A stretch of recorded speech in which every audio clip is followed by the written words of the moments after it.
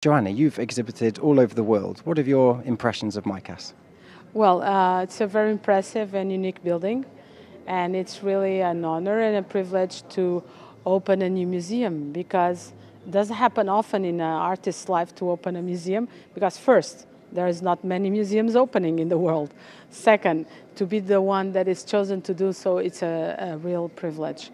And so to be here in this moment with this amazing building, amazing team, and to be able to showcase some of my largest works, it's really a privilege, and I'm very grateful to do so.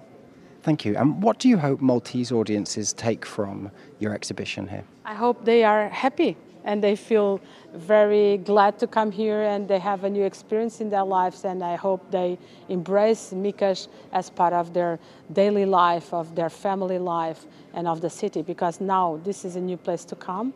It's a sanctuary for culture, it's a temple to beauty, and I hope for harmony.